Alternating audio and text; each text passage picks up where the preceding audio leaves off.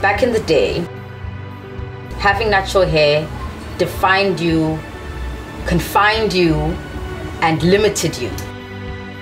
There was less people feeling liberal, there was less empowerment, and there was just more oppression in every sense. Your hair's got kink. You know, if a pen can't go through or slide through your hair, you're less human. The more coarse your hair was, the darker your skin.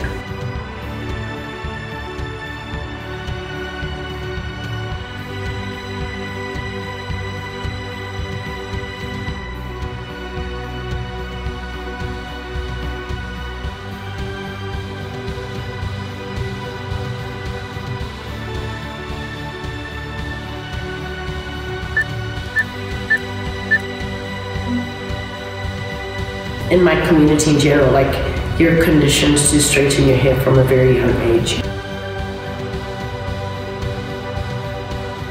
We've always been made to believe that straight hair is the best hair.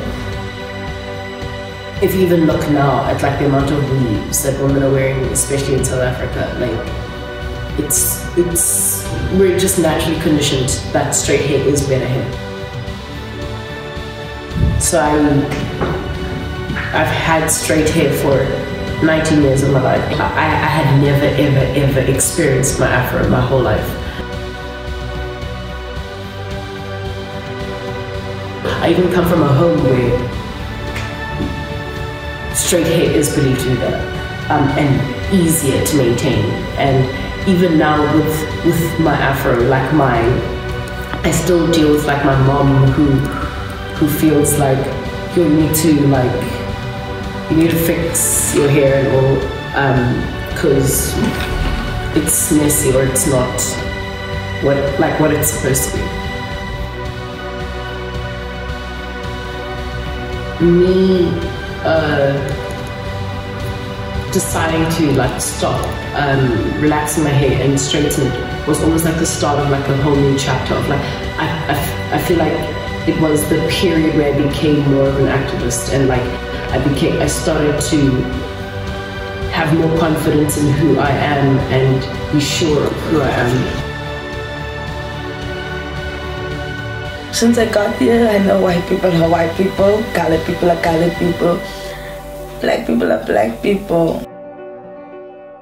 That's your race, that's what stands on your ID. Colored people who are way more diverse. You get like you can see even you get dark skin colored people, you get light skin colored people, you get colored people who looks black like Xhosa or Zulu people, and you get colored people who look super white. So we are super diverse.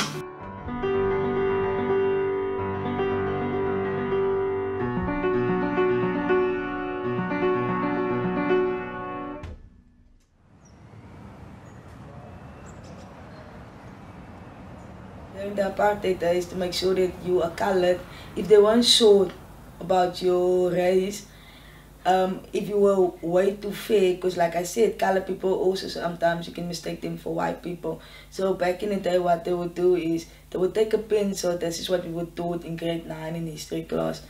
So our history teacher told us they would take a pencil, they would stuck it into your hair if they're not sure, and then they would like see if the pencils fall out, which means your hair is straight and silky, they will be like, okay, you're white, right?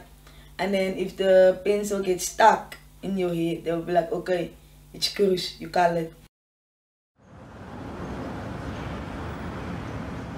If you look at South Africa, in the colored community, like straight hair is seen as better more than all the other cultures. Like for them, like having their curly hair can sometimes they'll call it like cruzara unless the coils grow like perfectly. It can be seen as like it's rough. It's not like the good hair. What I've noticed about my kids in the classroom, many of them are not so privileged, or I would say they don't have a straight hair. Their moms always plait their hair or like, yeah, make it up. So the one with the straight hair has more, I would say, gets the attention, and they would make her feel important because it's all about her hair now, and they would play with her hair and do styles with her hair because her hair is more straight than theirs.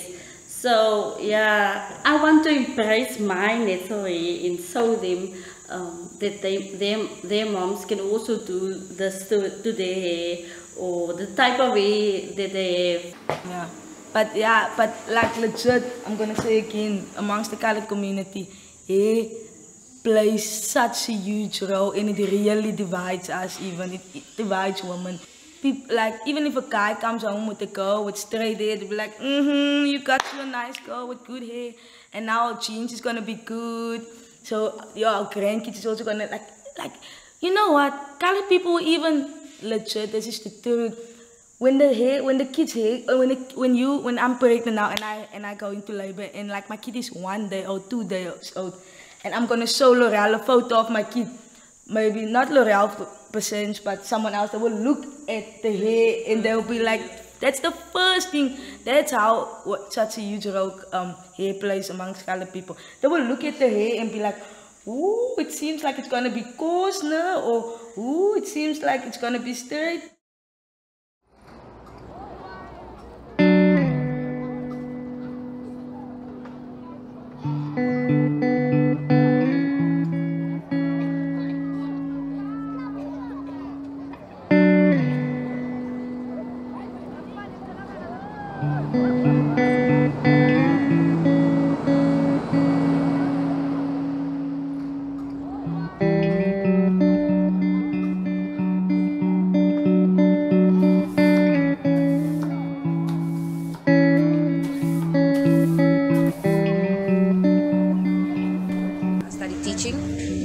And I've done my practical for like the past 3 years.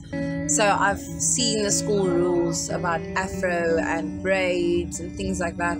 And because of previous incidents, especially in our country, Pretoria Girls High, and they were sent home, they were told they're not allowed to come to school until their hair is not fixed.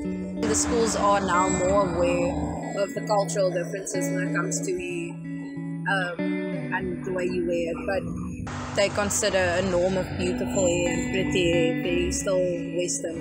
I think it's a society thing where it's expected of, you know, kids with curly and coarse hair to have it straightened and neat and, you know, not in its natural form because of the stereotype that it looks unneat. I've seen a lot of parents chemically relax like toddlers hair, like as kids.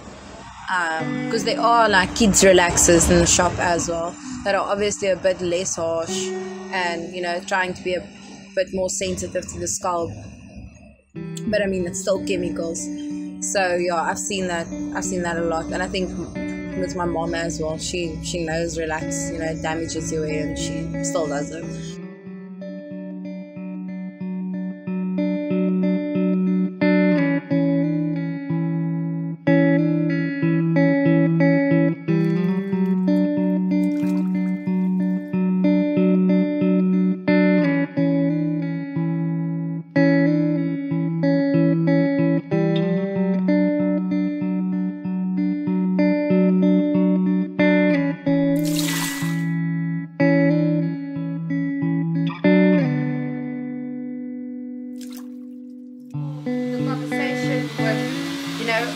European hair, and that was the standard or the bar for beautiful hair. Exactly. And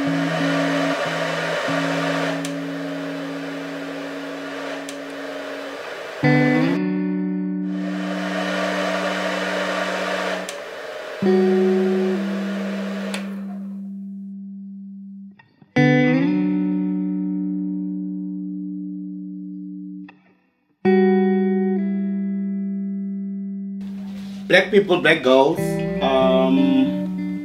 they wear weaves like every day. For them, it's not like a special for special occasions or what. Even though, like for example, this lady got beautiful long hair, she will plait her hair and wear a weave every day, which will end up breaking her hairline, and then she end up having to cut her hair short, start from fresh.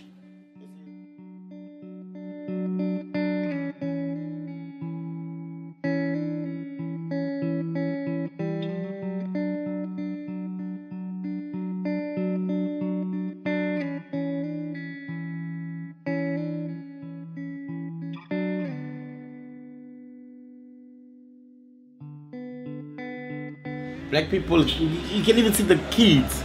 They get excited when they see a white person.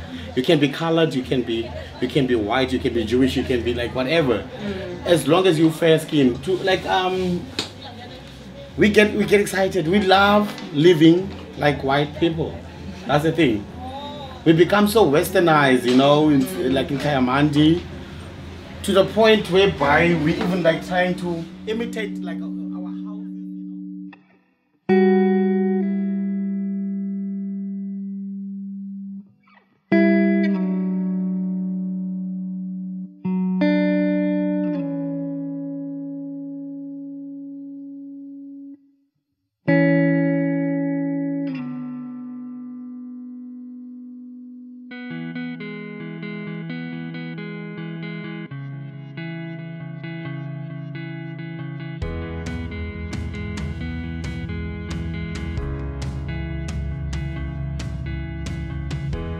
I don't think if I decide to wear a weave or a wig, now I'm officially this wannabe white person.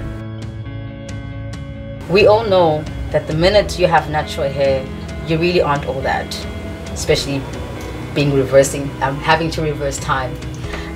It was, you know, it wasn't necessarily, you weren't seen as attractive, or secretly you were, which is why, you know, we were slaves and the masters would sleep with us who were damn well attractive, but it was a shame. And I don't blame certain people for still feeling that shame, because it takes a lot. I mean, it took me such a long time. I had to admire people who had afros and be like, actually, I want my hair to be natural. I'm ready to not put relaxer on my hair and not to pretend that I've got straight hair. I don't have to have straight hair, actually, for that matter, to feel beautiful. And this flippant relaxer is damaging my beautiful hair.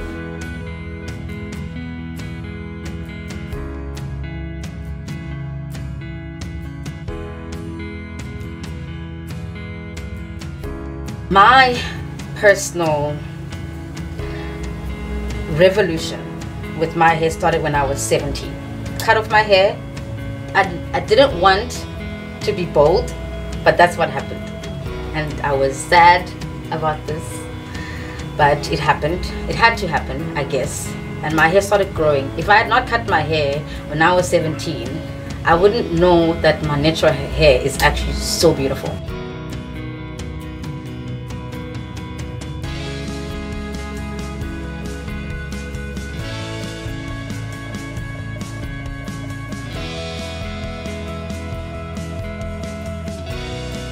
My name is Confi and welcome to my hood. I grew up in Kayamandi. I live in town now, but I grew up in Kayamandi. This is my home. And this place is called Imalahleni, which means coals. During weekends, this place is quite filled with a lot of people from Kayamandi, also coming from other townships, just to have fun, listen to music, to dance, to have meat. When people come here, they actually dress up. They dress to the fullest capacity. Their hair is on point, sometimes heels.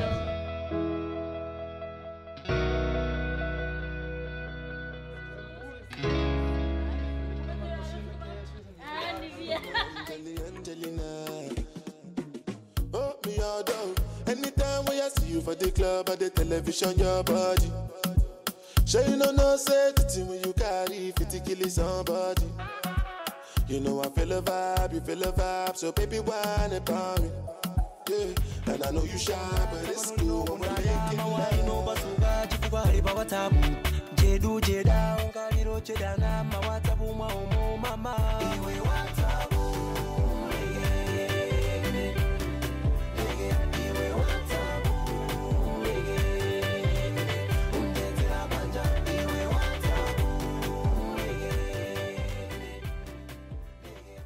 Amazing. So I feel like it's a lot of double standards, and people now are actually realizing that, you know, rocking my natural hair is okay, it's fine. And I think when you say that relaxers and stuff are dropping, I really do think that natural hair products are starting to rise, which is good because it's promoting self-love, it's promoting self-care, it's promoting like accepting your identity and who you are.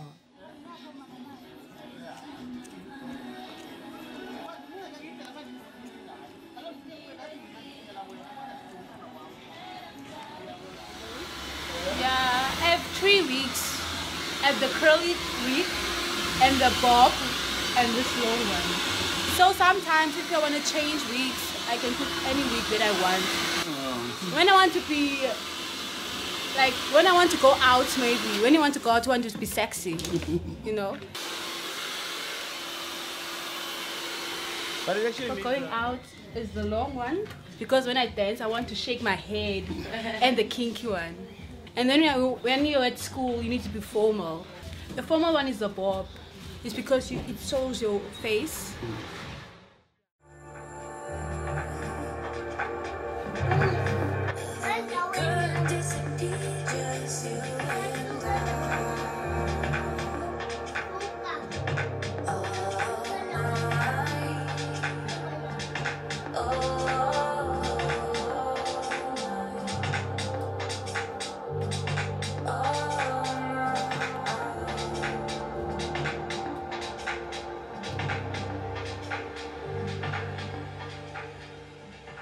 With our hair, our own hair, we can do everything. There's no need for us to buy those expensive weave, expensive everything, expensive hair. With our own hair, we can do everything. Like, as for myself, I prefer my own hair, and I prefer like a girl with his own hair, natural girl. Miss South African, she was a young girl with his own natural hairs, with own. So I like the natural person. So I prefer you do your own hair because you can do everything with your own hair. You can do afro, with afro you can do dreadlocks. We can color them in pink. It's for girls. There are some girls who color them in pink, everything. So there's no need to buy Peruvian, Brazilian things. It's too much. Yeah, most of the girls don't know that, but with our natural hair, we are like, we are shining, man. We have that thing of saying, yeah, I'm a big person.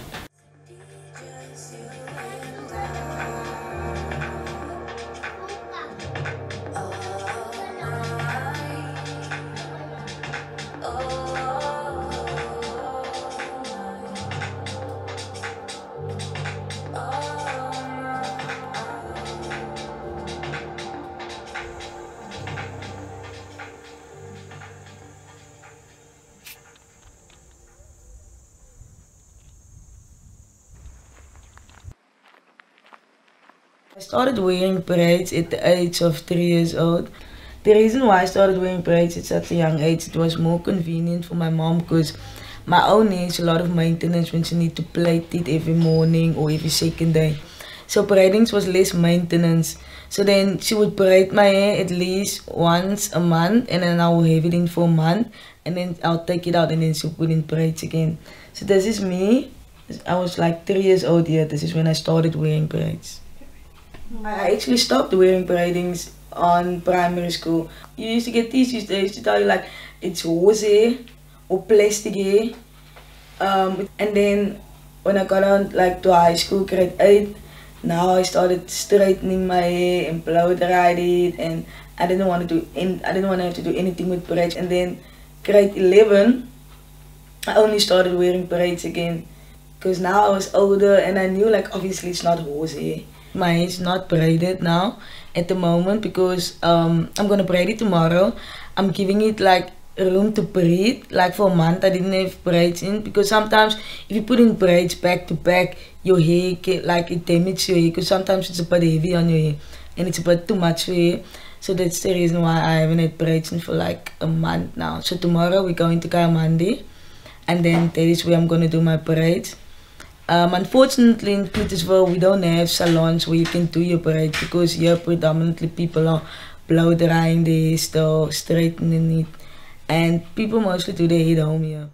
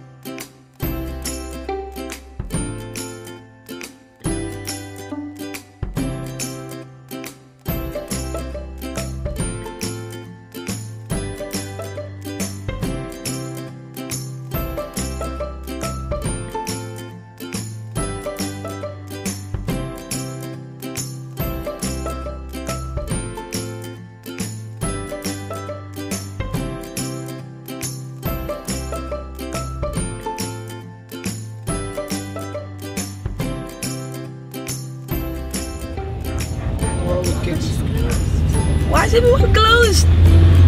Shit, man. Are we gonna go back to Cluttersville? It's not like we can do my hair in Cluttersville. Yeah, man, it's my only option.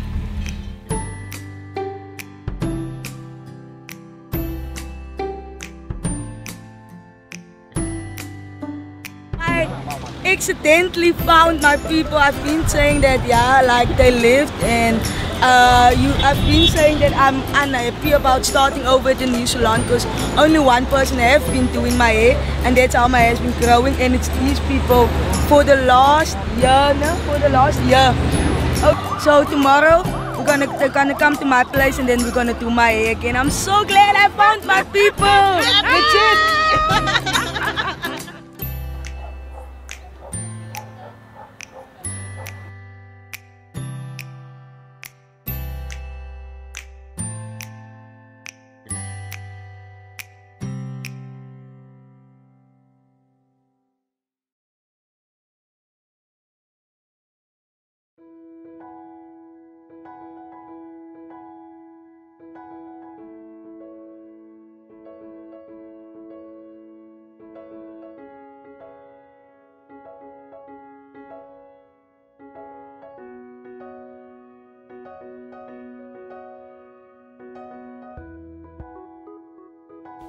It goes well, like with natural. Like nowadays, everyone is like it's best natural.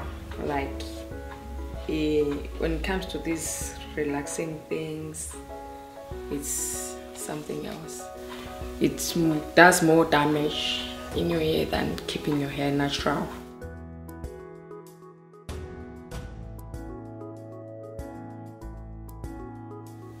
And it's a little bit cheaper.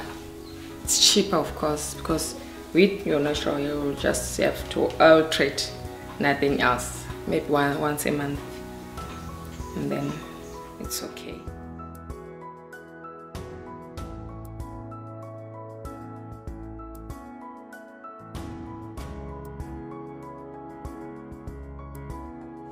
natural hair is just so much more effort to maintain and to keep.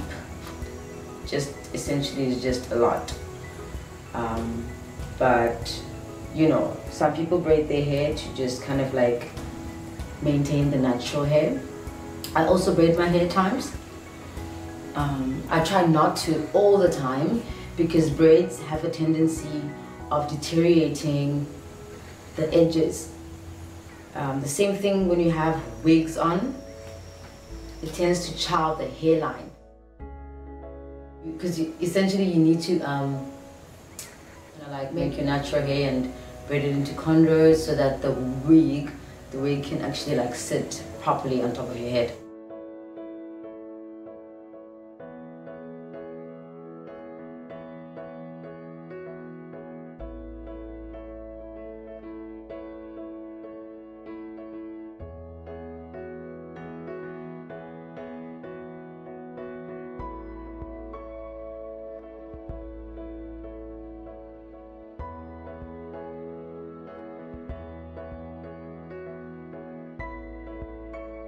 I like going natural. Like for 2 months now, I haven't been doing anything on my hair. Only a foot which I bought maybe 30 rand.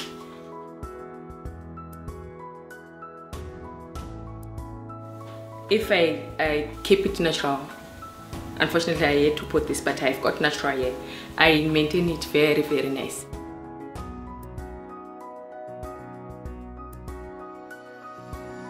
Every single night, because my hair is natural and I want to always keep it up to date, make my hair into small bantu knots so that when I wake up in the morning, I can basically untie my bantu knots and get ready to go for my day.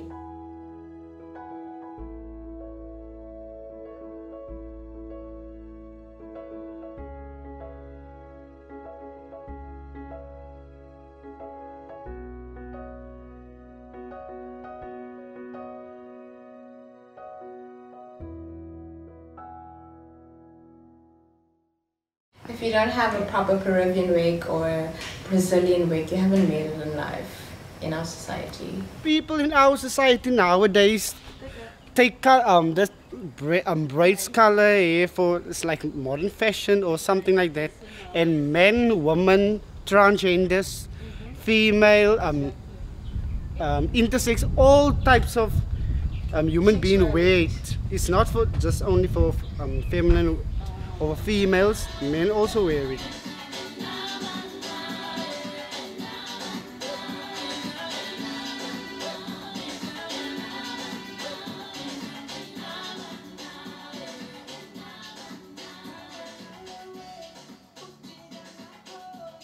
But most of the time I wear wigs because I'm transgender and I wear like an gay show, so we normally wear wigs, but Brazilian wigs.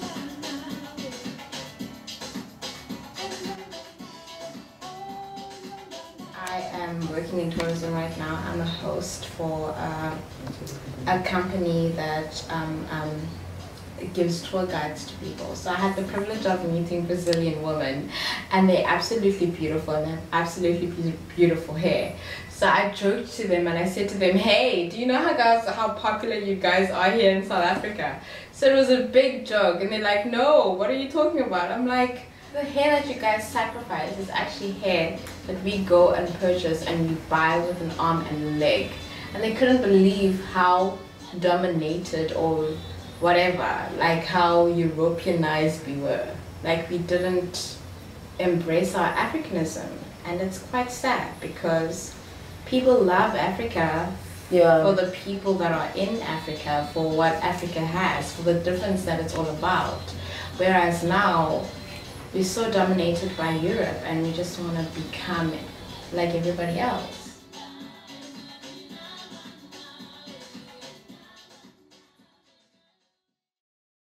I'm not my hair.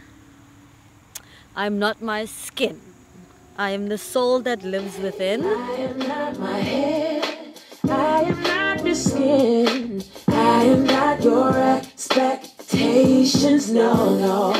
I am not my hair, I am not the skin, I am the soul that lives within. It's been an interesting journey for me. I just feel like wherever I was in life, my hair was different, and hence why I have pinnacle moments in my life where I can be like, ah, yeah, when I was 13 or when I was a teenager, I was like this, and I can recall because my hair was also in a certain way. The time when I started being more conscious about my hair and what I do with my hair was after high school. I decided to have dreadlocks, and it was a very undecisive decision, and the reason I say so was because I didn't know what to do with my hair or where to go to with my hair. So it was in a way being rebellious, but also sinking into myself in that moment in time.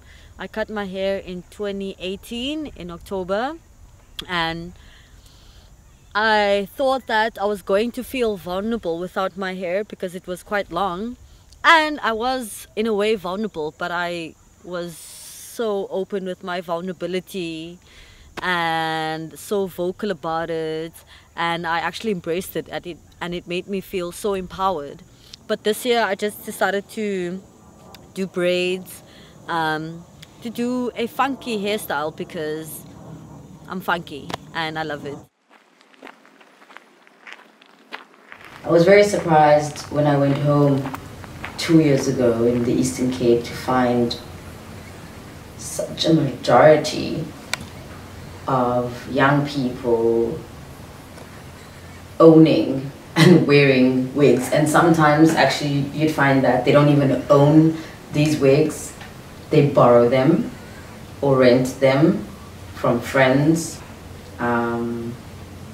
If you're from the township and you don't have a weave and you want to go out on a Friday or Saturday night to Rands, to Zoli's or whatever, you know, you're not up to standard, and you're definitely not a slay queen.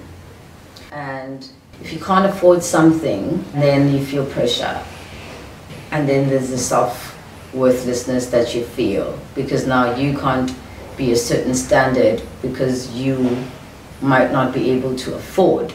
I feel that it's unhealthy and unhygienic to keep on, you know, to share wigs on a regular basis just because you're trying to keep up with society's standards of what is beautiful or what is acceptable. I felt the pressure of having a wig actually when it was graduation. I was so conflicted with the fact that I had a tight budget because I really wanted to have a nice dress. But the thing is, I sacrificed a nice dress for hair, which is quite weird. And at that time I still had a relaxed hair. I just recently changed my hair and it became a fro. So maybe for the past 8 months now I've been having an afro, but previously I had relaxed hair and I loved my relaxed hair. But I couldn't go with my relaxed hair to my graduation or else I would just be basic. And who wants to be basic for graduation, you know? So I did buy myself a 10-inch wig, and yeah, but now I'm just like, oh, what was I thinking? Like, what was I thinking all this time? I have this beautiful hair that says so much about my heritage, says so much about me and where I come from. And ever since I got an afro, I have become more recognized. Like, people will think I'm more attractive than I was with relaxed hair. People are like, oh my word, Zita, I didn't realize you had such beautiful hair, or you were such a pretty person like you are now. Yeah. Like before, you were just mediocre, you're just like everybody else, but now your fro makes your beauty come out because you accepted who you really are. So I'm proud of this. Why did you dye your hair like yellow on the side? Because it's December.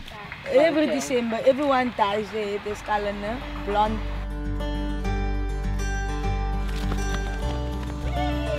what they should give us at school is kind of like self-confident classes where children are actually being empowered from a young age, being told that they actually do matter, and like kind of like grooming them so that essentially when they do come to the age of being 13 and they have to go through puberty stage, they actually are confident about who they are in themselves. That is important for kids, to know their self-worth. When I have kids one day, I'm not gonna relax my kids. I'm not gonna like blow dry, straighten it, because it used to be so super painful. Like you used to cry all the time when your parents do you. Like you used to be scared when you know your hair is gonna get done. You're gonna be super scared because you know now they're gonna burn you, they're gonna put chemicals on your head and all of that stuff. But luckily my kids won't have to go through that now, because they're gonna know their own hair, they're gonna embrace it and they're gonna love it. It's all about the language. Like when you have the language, you have the people's hearts. Yeah. And I guess it correlates with hair, because with Jermaine, you know, it's okay for her to blow dry her hair and make it straight, or to wear an afro, or to do like certain styles. And for me, it's a norm. It's a norm to have braids. Just because I'm black, now I'm doing braids. Just because you are colored, and when you do braids, people insinuate that you are black. Suma, yeah. You know? A lot of people insinuate that I'm black when I have in my braids. Sometimes I just go with it. If I can understand, I'll be like, yes. And sometimes I have to admit and be like, no, I don't understand, say again. So yeah. So that's the thing with braids and the stigma and stuff. Especially in Clute as well. It used to have an ugly stigma, but like, let's say 5 years ago. But now it's a trend. Now it's a fashion trend. And you know when something is a trend? When white people start doing it. Yeah. When the Kardashians start doing it. Or when like a popular pop icon, you know, we all live in this pop culture. Everyone should look and act a certain way. But everyone should have a nose ring because Tupac had a nose ring.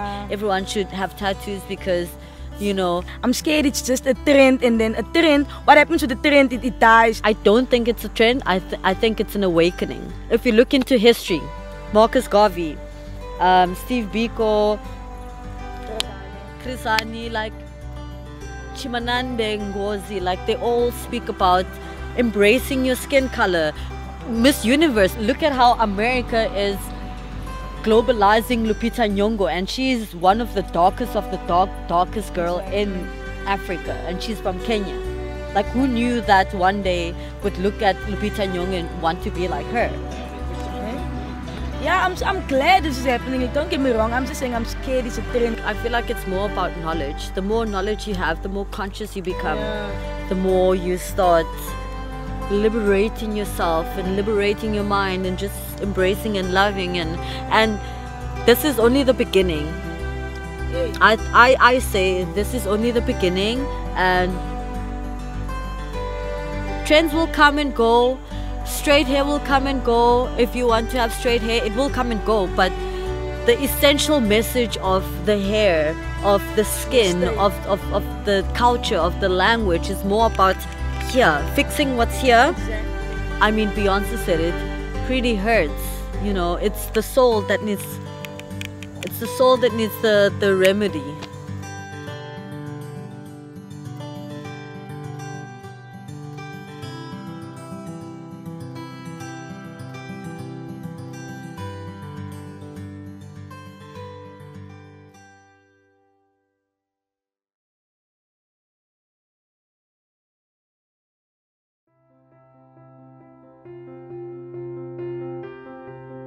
Being vulnerable is scary, making you feel powerless, weak, and not exactly put together. If only this was not the case, and being this way was not fearful, where vulnerability teaches us powerful secrets about ourselves, helps us see them and touch them. So we learn the cracks, strongholds, and all revealed from what we are. To rediscover that redefined does not mean perfection when vulnerability is concerned, that there is absolutely nothing wrong with feeling powerless, and how being vulnerable is the most easiest way to heal, to victor, by overcoming our fears in the process of vulnerability.